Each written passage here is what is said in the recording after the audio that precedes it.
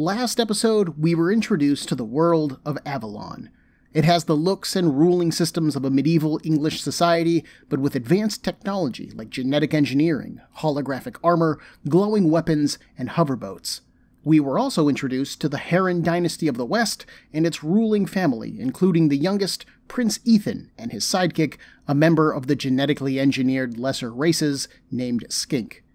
Gifted, or cursed, by a stranger with a mysterious red and yellow sigil, Ethan accidentally scarred the heir of the Raven Dynasty, a man named Braun. Surrendering himself to the Ravens in order to prevent war, Ethan and Skink were imprisoned in the Raven dungeons. Braun slashed Ethan's face, and then they were freed. Ethan now wakes inside of a beautiful forest. His face has been healed somehow, and his benefactor stands revealed before him. She's mysterious, she's gorgeous, and she is Ashley. And I am Ben, and this is Comic Book Breakdown episode 18.2, Scion, The Underground.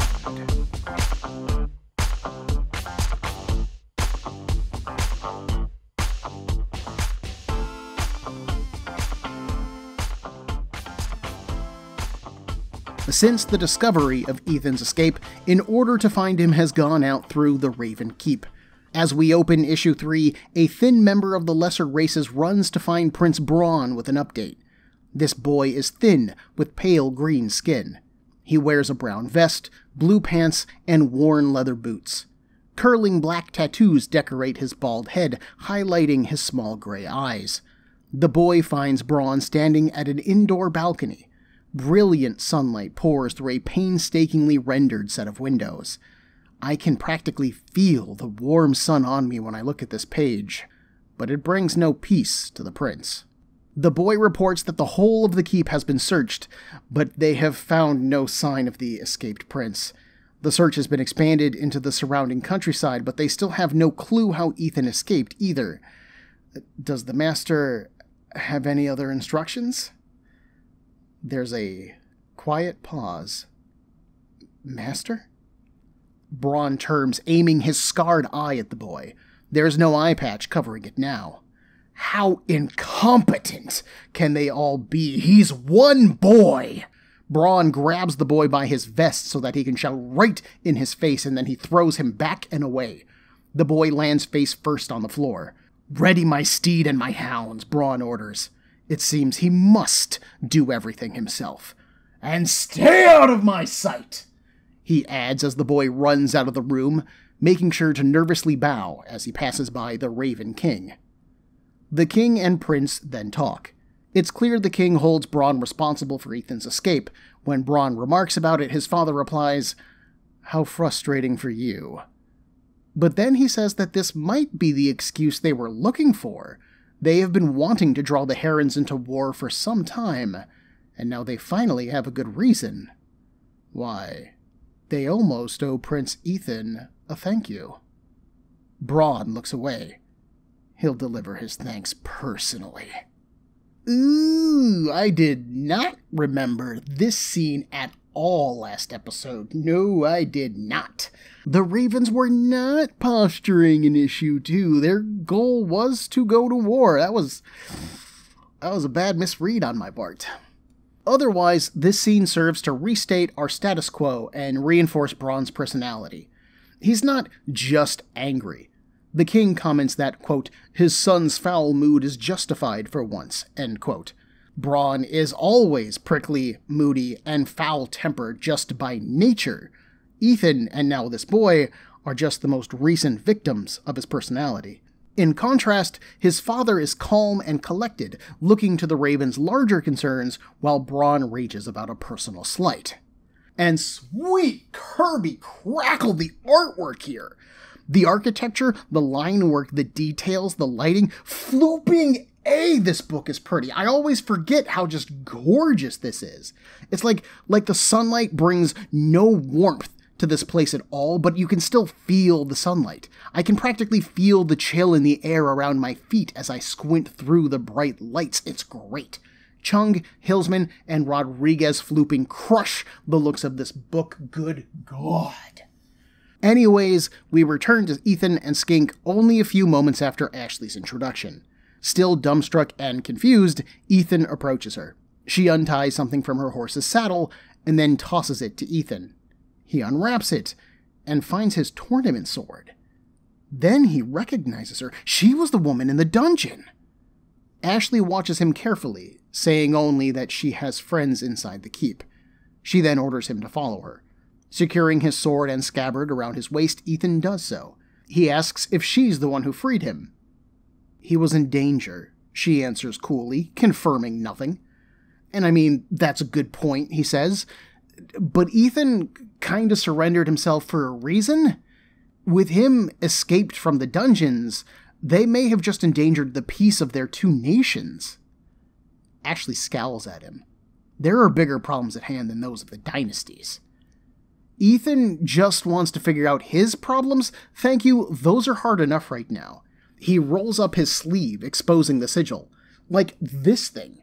He still isn't sure where it came from or what it means, and then there's the missing scar on his face. How did that heal? Ashley leads him to a small crevice in a large rock wall. She has no clue what he's talking about. Now come on, follow her. And keep quiet. A short distance in, the pair find themselves standing on a rocky outcropping. They overlook a large, multi-leveled cavern. Massive structural pylons hold the stone ceiling up. Large, glowing blue-white lights are set throughout the cavern, illuminating the area. Dozens of workers are on the floor, moving stone or pushing carts that are filled with, check this out, stone. We can see that one of them gets grabbed by a Raven guard, who holds a glowing yellow rod over his victim. Another few guards float nearby on platforms, overseeing all. Ethan, who had trouble actually staying quiet up to this point, pestering Ashley with questions, is finally rendered speechless. Ashley quietly explains, "This is how the lesser races are worked here in the East. Trapped in caverns, worked until they dropped, just to be replaced by another one. It could easily be in the fields, though, or factories. It's all the same. They made the lesser races to be a new kind of person, but now they're viewed as less than a person." You're saying that they're... Ethan can't even say the word. "They're slaves," Ashley says. As the camera moves in, we do see collars around the worker's neck, with cylinders plugged into the back of them, their purpose unclear. Ethan can't believe it. Even in the West, they've never done this to their members of the lesser races. "No, they just do the things that you think are beneath you," Ashley says. "But it doesn't change the fact that the lesser races are treated as less than in either country. Ashley is part of a movement to change all that, but they need a figurehead in the West. Given Ethan's choice of second in the tournament, meaning Skink, she thought that he might be willing to join them. The underground could use him." Ethan isn't sure what she thinks that he can do, but before they can do anything else, a cry of pain catches their attention. On the floor of the cavern, one of the guards prepares to hit a member of the lesser races with his staff. The child's parent rushes forward to protect them, and the guard twists, shocking the parent instead. Ethan stands up quickly. They can't let this happen. But Ashley claps a hand over his mouth and holds him back. No, this is not the time to act. They need to get out of here before a search party finds their horses and Skink. The pair head back the way that they came, and are soon back inside the rocky forest. Once a safe distance away, Ethan says that he isn't sure what she expects him to do now. Well, does he have any doubts about her mission? Quite frankly, that's just so far past Ethan's current concerns. Like, he has had his whole life upended in the past few days, and he then summarizes the events of our past 2 issues, and now she wants him to join some kind of underground rebellion? He'd like to figure out his mess before he starts to dive into a whole new one. His response trails off, though, as they approach the clearing where they had left Skink, and Skink is not alone. A trio of bounty hunters are now there, 2 ladies and a dude. One of the women rides a flooping griffin, while the man is on top of a large lizard steed, and Skink is shackled behind him. They recognize who Ethan is instantly, so he turns to Ashley looking for help, but she's gone. Great. Cool. That's great. Ethan draws his sword and charges. With 2 strikes, he manages to unseat the rider, hop into the saddle, and then floop and book it. Skink asks after Ashley, but Ethan has no good answer as to where she went. Can Skink get those manacles off? They need to get gone. Before they can, though, the pair round a corner and find themselves at the side of a shallow river, which ends in a waterfall. And on the other side of the river is Prince Braun and a hunting party. Braun sits on top of a large scarlet lion beast, and he holds a thick chain, which connects to the collar of a large wolf. It's pretty badass. "You saved me the trouble of hunting you down," Braun says. "How thoughtful. Oh, and you've healed your scar, I see," adding insult to Braun's already insulted injury. He then threatens war between their nations due to Ethan's escape. Despite the rather unfortunate circumstances of all of this, Ethan sheaths his sword. He beat Braun in fair combat once before, hinting that he could do so again if he needed to, but he also says that he will gladly surrender in order to avoid war. He is willing to honor the original deal. He did not intend to escape. "That's a real shame," Braun says. "It's too bad that, after Ethan escaped, the Ravens never managed to find him again. The only option they have left to satisfy their wounded pride will be to demand satisfaction on the battlefield." Braun then releases his wolf, telling Reaver that Ethan is his. Ethan, a now freed Skink, okay, I guess he was able to get those manacles off, abandon their steed and start moving to their left up another stone incline. They scramble quickly, but Reaver is close behind, nipping at their heels. A smaller waterfall blocks them from going any further once they round the ridge, forcing Ethan to turn, draw his sword, and face the beast. Ethan tucks Skink behind him, but suddenly the wolf's attention is elsewhere. Behind Ethan is Ashley, and she holds her hands out to the wolf. Reaver calmly pads over to her, and she kneels down, petting him, letting him lick her face. "Yes, she missed him too," she says. "Now run along." The wolf does so, and Ethan is just flooping dumbfounded. "How did you do that?" Ashley smiles. Animals like her. Then she gets serious, and the smile disappears. There are about to be a dozen angry ravens down there once Reaver gets back. They need to go. If Ethan is joining her. Ethan still thinks that his first priority needs to be his stuff. There is a war brewing here no matter what he does now. He needs to get home. He's got a responsibility to his family. "What about Skink?" Ashley asks. "Isn't he part of your family?" Well, that gives Ethan pause. He looks at his friend, asking what Skink thinks about all this. Skink shakes his head, though. He cannot help Ethan decide his path here. His decision needs to be his. Ethan thinks for a long moment, his face shadowed in the setting sun. When he looks up, Ethan's expression is set. He can't help her. Not yet. His duty is to his family. He has to go home first. Disappointed, Ashley pulls a small green gem off of her choker. She hoped that he would prove to have more substance than that. But maybe someday he will. Ashley hands him the gem. This will lead him to the underground, to her, if he ever changes his mind. Ethan apologizes for letting her down. Ashley brushes it off, instead telling him that there's a passage behind the waterfall. He needs to get moving. After all, he's a wanted man. As Ashley leaves, Ethan and Skink move behind the waterfall, and in moments they're gone. The camera then starts to pull out, turning green and then displaying targeting reticles.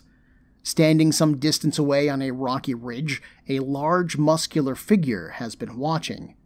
2 large double-bladed axes are locked into a holding mechanism on his back. Details of his form are obscured by a large, tattered blue cloak that whips in the wind. This figure pulls down their telescope. Easy money. So we've got a couple of things going on here, but easily the most important thing to come out of this issue is Ashley and the Underground. I mentioned last episode that the advanced technology of Avalon doesn't really get played around a lot. It hasn't changed society almost at all, as everything still looks and feels medieval, but they also have glowing lights or hovering boats now. The main reason for the technology in the story, though, is that it allows for the creation of the lesser races, and the question that their existence now poses to Ethan. Despite the fact that the lesser races were created in order to do the manual labor or the dangerous work that humanity didn't want to do, should they have to do it? After all, isn't freedom the right of all sentient beings? Don't these people deserve self-determination in their own fates? I mean, yes, you don't have to think too hard about that. And this is one of the interesting things that Mars poses to Ethan. He doesn't offer Ethan a choice between doing something that feels right but is evil, like, say, killing a mob boss. In a Punisher comic book, you would expect the mob boss to get killed. That's what the Punisher does. But killing is still illegal, and it is still amoral. In a Daredevil comic, you might expect Daredevil to be standing over the body of a badly beaten mob boss, debating whether or not it's more evil to let him live and maybe cause more pain. Or is it evil to kill him? These are clear choices between good and evil, but the story is built in such a way that the evil choice is appealing. But Mars proposes a far harder question to answer in this series, by giving Ethan two goods to choose from. Helping his family, preparing for war, fighting as part of a war that he accidentally set in motion, those are all good things, and they are all the morally right thing to do. But so is helping the lesser races. So what do you do now? How do you choose between the lesser of two goods? And that's one of the things that I like best about all of CrossGen's books. There aren't very many anti-heroes. This isn't a company about guys like Venom or Spawn and their need to kill or murder in order to do good deeds. This is a company that wants to focus on heroic fiction, exploring what makes a good person a good person. For each of their books, we are going to have different types of people in completely different societies, all wrestling with new powers and the effect that it has on their lives and ultimately their worlds. These are stories about good people trying to do the best thing possible, and that is impossible all of the time. You have to do the best thing you can at the time, and keep on doing that. And so ultimately, here, we see Ethan side with his family. Because let's face it, even though Ethan treats Skink better than the rest of his family, Ethan has still grown up with the expectation that the lesser races do the work. That's just how it is. He even argues with Ashley a bit. We don't work them like slaves in the West, and Ashley calls him out on it. No, you don't, but you don't treat them like equals either. You're doing good, but you can do better. You should be doing better. But one thing at a time. Ethan's family is in danger, and he has to go home before he can do anything else. And that's the right thing to do too. I'm very glad that Ethan at least tried to surrender himself back to the Ravens. Like, it would have been so stupid to have him surrender, then be kidnapped into accidentally escaping, and then have the choice of staying or going, and have him actually choose to flee, knowing that the war would have been on the horizon. So I'm glad that he was at least willing to surrender, even if Braun wasn't willing to take him up on it. And what an a-hole, right? This is one of the things that I actually really appreciate about Braun. He is unapologetically a jerk. I don't want your surrender, I want war. So we'll kill you here, claim you escaped, and then kill your family anyway. Screw you, kid. That's solid bad guyosity. And he rides a flooping battle cat. That's dope. We see so many cool creatures in this, between Ethan's lizard mount, the griffin, and the battle cat. And actually, I'm a bit annoyed that we lose the griffin so quickly. I get that Ethan knocked the lizard rider off and then he booked it, but griffins have giant wings on their back. They can floop and fly. Why wasn't that bird in the air like some kind of helicopter, Like, yeah, we've got an escaped prisoner fleeing on foot, driving a light yellow lizard, four-legged with a single passenger. He's heading towards the river. Repeat, he is heading towards the river. All units converge. This is the kind of change that advanced technology should allow for, right? How has this world mastered genetic engineering and holograms, but they haven't discovered radio waves? I love you, CrossGen, but even I have to admit, that's kinda dumb world building. Then, here at the end of the book, we have Ashley appearing and disappearing and disarming Reaver with her charms. Clearly, this woman is more than she seems. She has access to the Raven Keep, she is familiar with their hunting dogs, she has access to either money or technology, as shown by her tracking beacon necklace thing. But is she a servant who just has some good connections? Is she a princess, or some kind of ally of the Ravens, or what? No one's mentioned any other Raven kids at this point in the story, so it's possible she's a member of the royal family, but she's very careful not to mention any details of her personal life. And that's one of the things that I love the most about her in this issue. She isn't played as a love interest at all. Like, this is a young man's fantasy world, right? We have got a young man out in the world by himself for the first time. He's behind enemy lines. He's got the fate of his home and his family riding on him. He's got this weird mark on his arm. This is the point in the story where he would meet a stunning woman who falls for him, and by extension for us as the audience, who then acts as his ally. But Ashley specifically dodges the first group of bounty hunters. She's not quite rude, but she is certainly curt with Ethan and dismissive of his problems. Ethan's concerns are not her concerns. She has better and bigger things to do, and I really appreciate that. It makes Ashley feel more like her own character and not just a part of Ethan's story. Skink, in contrast, feels like he's here as part of Ethan's story, but he doesn't really have anything going on with him other than his story with Ethan, while Ashley is a world unto herself. I actually think that it's particularly interesting that Skink doesn't weigh in on the lesser race's predicament at all. He has been shown to be loyal to Ethan, so he clearly cares about him, and he has been supportive emotionally. But he doesn't say one thing or another about the lesser race's status. Is Skink happy as Ethan's nursemaid/guardian? It would certainly seem so. Does Skink loving his job mean that every other member of the lesser races must suffer as slaves, though? Skink encourages Ethan to make his own decisions, regardless of how he feels about it, and that is very self-sacrificing. It's suspiciously self-sacrificing. I also have never gotten why Ethan can't do both objectives. Ashley straight up says that the Underground needs a leader in the West. So why wouldn't Ethan just accept her offer, get the Underground's aid to return to the West, defend his family and their lands, and then make reforms? He would be a war hero at this point, the guy who warned the West of the Ravens' intentions. Wouldn't that give him some political clout to demand that the lesser races be granted autonomy? You could even pull a little American Civil War action and offer to accept any lesser race member who turned on the Ravens as a Heron citizen. If the Ravenlands run on the slave force of the lesser races, you could cripple their military force by removing them easily. But I understand that is a lot for one story to do in 22 pages, even if those 22 pages are, God blessed, glorious. Chung's landscapes look great, his fight scenes are fluid and easy to follow, the pages are detailed and colorful. Like, I will never be able to talk about how pretty this book is because it is just so well done. Artistically, Scion is like a 12 out of 10, easily. I won't lie, from a writing perspective, this is solid work. It's a good read, but it is not blowing my mind either. I would give the writing here a solid 7 or an 8 out of 10.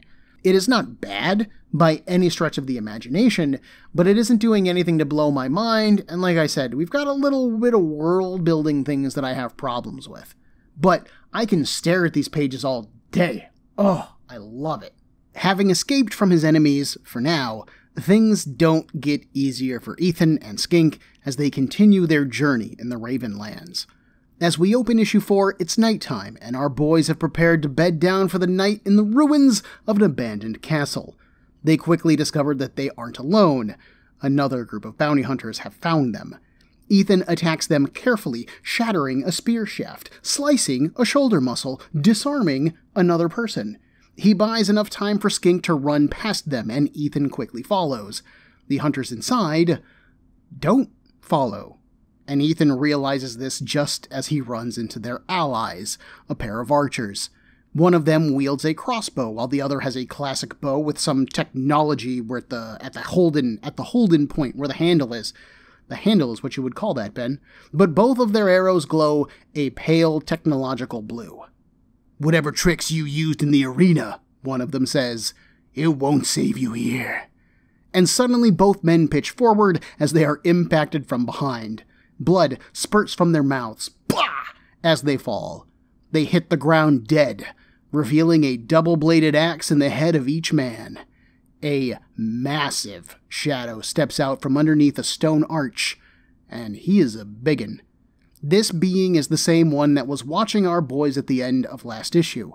Thanks to the shadows from his cloak, we can only see a portion of his face and body. His face is wide, with a short nose tucked up just under his blue eyes. A silver spike is pierced through his left eyebrow, and he has 2 silver studs that are set into the sides of his lower jaw. "Wouldn't do to have them kid you," he says, pulling his axes out of the corpses. "Or the ones inside," implying that he's finished off those that Ethan was running from. The hunter returns one of the axes to his holding mechanism on his back, and it clicks in place. This being may have saved Ethan, but he keeps his sword trained on him the whole time. "Are you with the underground?" he asks warily. The hunter stares him down. "The underground? Yes." Ethan then lowers the sword. "Look, I already told Ashley," he starts to say. Skink tries to warn Ethan not to lower his guard, but it is too late. A fist the size of Ethan's face smashes into Ethan's face. As he falls backward, the hunter dashes in and grabs Ethan's shirt. He normally only brings in corpses, but Braun wants this one alive. "Imagine what he has planned for you." Skink cries out a battle yell and charges forward, but the hunter just swats him aside without a care. He looks back at Ethan. After winning the tournament, he thought that this kid would be some kind of warrior. How disappointing. From behind, a dark shadow falls over the hunter's body. The sound of moving stone starts small at first, and then he twists, just in time to have a stone wall collapse on him. Ethan saw it coming and managed to roll away, dodging most of the debris. He peers through the dust. What happened just now? The dust settles a bit, revealing Skink holding a medium-sized piece of tree in his arms. He knocked the wall over with it. Ethan thanks him for the save, gathers up his sword, and then Skink suggests that they leave this place. Yeah, seems like a smart move. Mars opens this issue a little differently than the last 3 issues. Those issues all started pretty slow, introducing our characters and our concepts, and then ultimately building to an action-based climax, like Ethan scarring Braun, Braun wounding Ethan, or Ethan and Braun confronting each other at the waterfall. But this issue actually opens on a fight scene, with Ethan already handling some bounty hunters. This is a welcome change of pace, as Mars doesn't want these issues to get too similar. After all, 3 of those climaxes that I mentioned are all Ethan versus Braun. This formula could get very old very quickly if Mars isn't careful. But he is careful, and so he changes things up. After opening with some action, we'll probably get some quiet time, and then we will most likely end on an action scene with some sort of cliffhanger. We actually saw Chris Claremont do this a couple times in Fantastic Four Volume 3 as well. It helps to break up the flow of issues and how the writer approaches their story. Remember, CrossGen is writing specifically for the trade paperback, so the idea here is that not only can you read this as a singular monthly issue, but that if you sit down with your nice 7-issue trade paperback and you read it in one go, it should be like reading a book. So it's important that the story ebbs and flows properly, even within each chapter.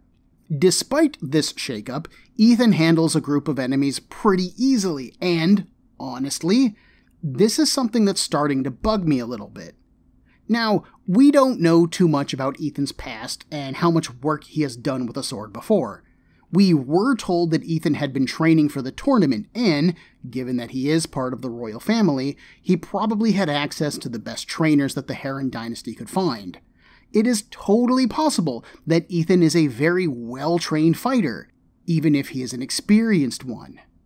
But we have seen him go up against Braun and won, and admittedly that was due to the extra power lent by the sigil, but since that fight, he's fought a trio of bounty hunters last issue, and now he fights another 3 of them in these ruins. And these are bounty hunters. These aren't citizens who just happen to find Ethan. They are skilled, they are experienced, they should have the upper hand in all of these fights. But Ethan easily disarms or wounds them. They could just be cocky. Ethan is only 21, and the Raven lands might think that the Herons are soft, or stupid, or just not good swordsmen. There could be any kind of societal judgment that allows them to underestimate Ethan.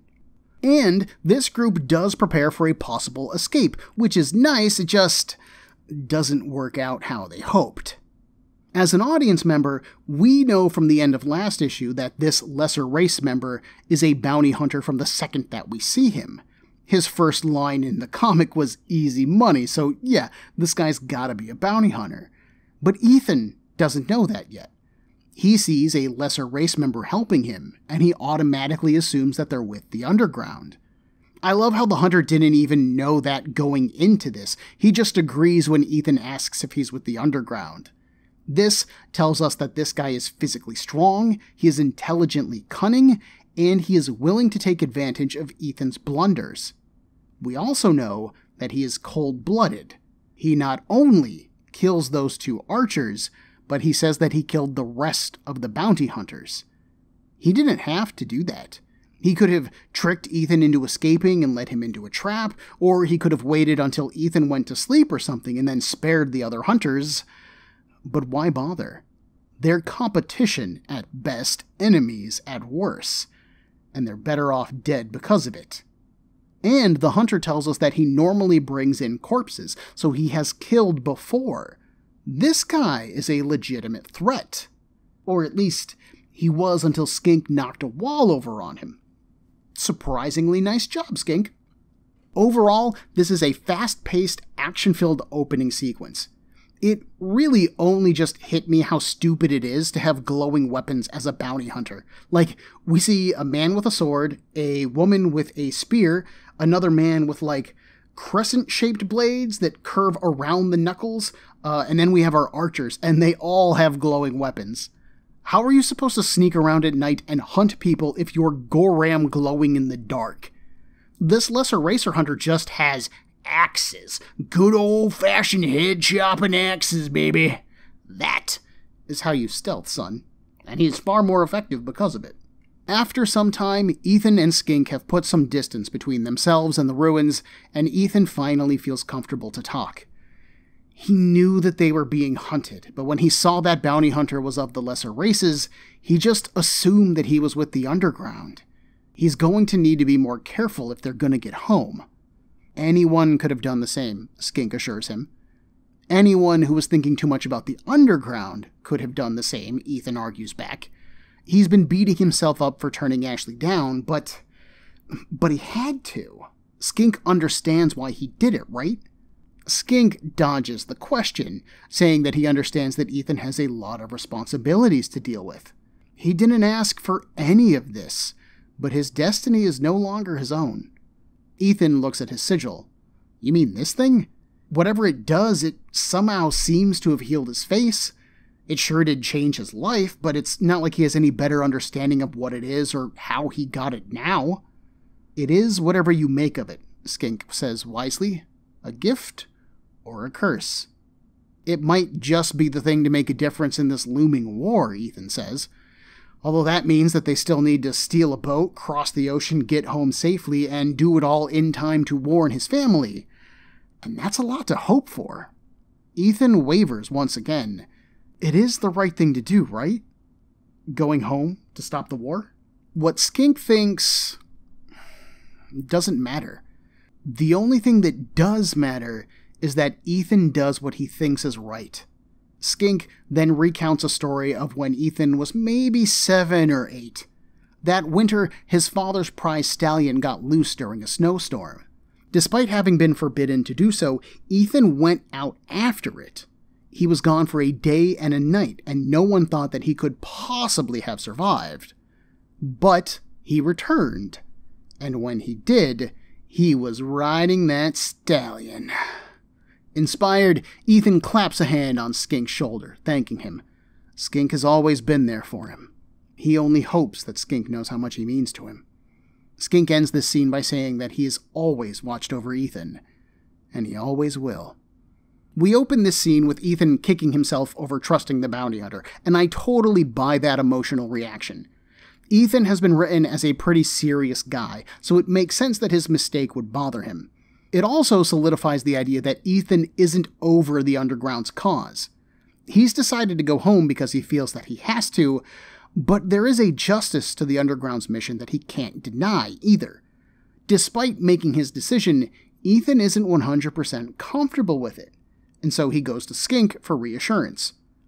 And, like last issue, Skink dodges his own thoughts or opinions, and at this point I'm getting pretty sick of that. Skink might be Ethan's sidekick, but he's also our only other cast member at this point, and he has no personality other than being subservient to Ethan, loyal to Ethan, and concerned with, take a wild guess who I'm going to name here, never mind, I'm going to tell you, it's Ethan! Grow a personality, man, you are stiff as a board.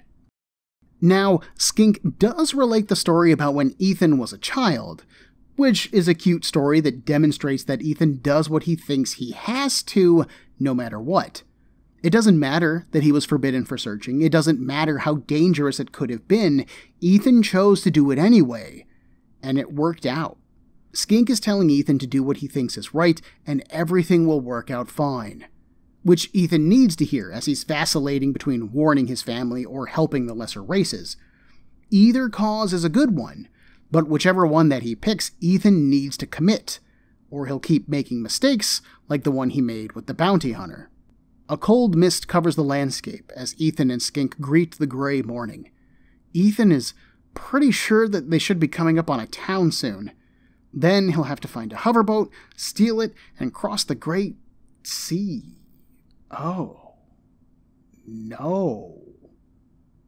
Our boys stand upon a grassy ridge, looking down on a small town.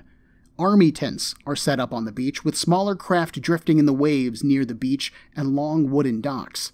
Farther out in the water are much larger ships, like 13 battleships. This is the Raven Fleet, and they are prepared for war. Shocked, but kinda not shocked, Ethan reasons that the Ravens must have been preparing this fleet for some time. There's no way that they could have gathered the forces and supplies to do this in a few days since the tournament. His mission to return home just got dialed up to a floopin' 11. Let's go, Skink! The pair make their way down the hill, going unseen thanks to the mist. Skink acts as a distraction, allowing Ethan to ambush a slacking guard. Despite downing that guy quickly, another guard spots him and asks his business. Ethan kicks him in the head, scattering his paperwork into the air. What's your business? With the flick of a wrist, Ethan catches one of the sheets of paper in midair, and he looks over it. It's the invasion plans. The size of the fleet, the landing location, everything. They need to get this information back home. Ethan tells Skink to get into the boarding craft while he shuts off the magnetic moorings, but suddenly a double-bladed axe slams into the mooring, disabling it. The bounty hunter looms over Ethan again. I am much harder to kill than that. But now he's changed his mind about bringing Ethan in alive. Killing him will be easy. They begin to fight, with the hunter's blows smashing through the dock when Ethan dodges. As they do, the unmoored craft with Skink in it starts to float away. Skink calls for Ethan, and he jumps, barely managing to grab a hold of the side of it. He and Skink then manage to transfer to a larger boat, which has wide wings sticking off of the back where the hover tech seems to be. It's like right above the level of water. The hunter leaps from the dock and lands in the boarding craft, but it shatters under his weight. For a moment it looks like he might drown, but then the hunter bursts from the water, swinging his double-bladed axe wildly. Ethan dodges as the hunter rants, I have never lost a bounty! And then Ethan dives at him. His family needs him, and Ethan won't fail them now. His sword plunges to the hilt inside of the hunter's chest. It literally sticks out of his back. They separate, Ethan pulling his sword out as the dazed hunter backs away. Then he goes over the side of the boat. The hunter falls into the water. And this time, he doesn't come back up. Ethan steps back once more as his adrenaline dies down. What he's just done really hits him for the first time. He's the first person that Ethan ever killed. Don't worry, Skink says. It'll be okay, Ethan. We're finally going home.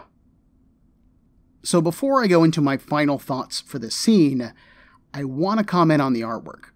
Because the artwork in Scion is good. Again, it's just top-notch stuff. Easily some of the best-looking comics that I've seen in my life.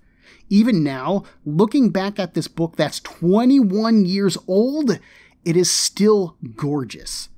And since this issue takes place largely at night and in the early morning, it is also mostly cooler colors, lots of blues and grays. They even printed the comics on blue-tinted pages, so the gutters that frame our panels are all blue, making everything appear darker. It's awesome, and I love it, but it is also a good way to drown the audience in a color palette, you know what I'm saying? I'm blue and abba-dee-abba-da, am I right? But colorist Cesar Rodriguez adds lots of green and silver highlights to the grass that Ethan and Skink walk on, making it look A, lit by moonlight, which is dope, and B, it also helps add some pop to these pages, so not everything is this dark shade of color. Then, as Ethan and Skink sneak into town and try to steal a ship, there's an ever-present fog hanging over the panels. It's not just gray or like a full white cloud, it's opaque, it hugs the ground. In the 2-page spread where Ethan and Skink look out over the water, which, gorgeous, oh my god, we can see multiple levels of ground that lead down to the town and the beach, and the mist gathers along each level. I have lived these kinds of cold, gray, damp mornings. I can practically smell the dew in the air. This is amazing to me. The mist also serves the purpose of allowing Ethan and Skink to pass their stealth checks with advantage, as does our bounty hunter. And it's no secret that this dude is tenacious. He had a rock wall dropped on him, he dug himself out, and then he tracked his quarry through the night and managed to sneak up on Ethan again. This dude is for real. But now he's angry, and he lets that anger drive him through the fight, making stupid mistakes. Ethan has shown himself to be fast. He escaped the other hunters at the start of the issue, and our boys made it to the sea in basically one night of walking. And the hunter does try to trap him. He hits that mooring, allowing Skink's boat to float away, and hopefully that would trap Ethan on the dock. But then Ethan jumps for it and makes it, forcing our dude to give chase. And this guy is just not built for water. This guy is shaped like Thanos. He is a walking tank, and he has these 2 massive battle axes with him. The boat shatters under him, dunking him, and sure, he climbs aboard the second boat, but now he's pissed. Now he's stupid. Now he rushes in, giving Ethan a chance to land a critical strike. And down he goes. And now Ethan has to live with that. Remember, it was probably less than a week ago that Ethan got into his first real sword fight, and even that was under the pretense of the tournament. No one was supposed to die there, much less get hurt. Sure, he has wounded some of the other bounty hunters who have chased him, but he's also never aimed to kill them. Wound them? Sure. Disarm them? Always. But only with the goal of escape in mind. Even when he sets out to steal this boat, he doesn't kill anyone, he just knocks them out. Ethan is not a killer, he's not a madman, he doesn't even really hate the Raven people, he just can't let himself be captured. But this lesser races dude, he just doesn't quit. As Skink helps Ethan onto the second boat in mid-combat, Ethan even comments that this guy seems unstoppable. So what else could he do? They have the invasion plans, they have a boat, they need to get home. Ethan can't let anything stop him. Not his sympathies for the underground, or this bounty hunter. So he kills him. We don't spend a lot of time on that idea in this issue, as, obviously, it happens right at the end. But Mars doesn't make this feel like a triumphant moment where the hero finally accomplishes his goal and kills the bad guy. This kinda feels like a loss. Like, Ethan barely makes it, and only then it's by doing something that he has never done before. Ethan killed a guy. Although, with war looming on the horizon, this bounty hunter might not be the last person that he kills. Next time, Ethan's journey takes him across the Great Sea, but it is not smooth sailing as a massive storm bars the way. And even if Ethan manages to make it home, there's still an invasion fleet close behind. Join me in a week for Comic Book Breakdown episode 18.3, Scion. It's not your fault. Everyone, there are a million podcasts vying for your time and attention, and I'd like to thank you for listening to mine. If you would like to get in touch with me, to share a concern, request a series, compliment me, berate me, whatever you like, send me an email at cbbreakdown@gmail.com. Otherwise, thanks for listening.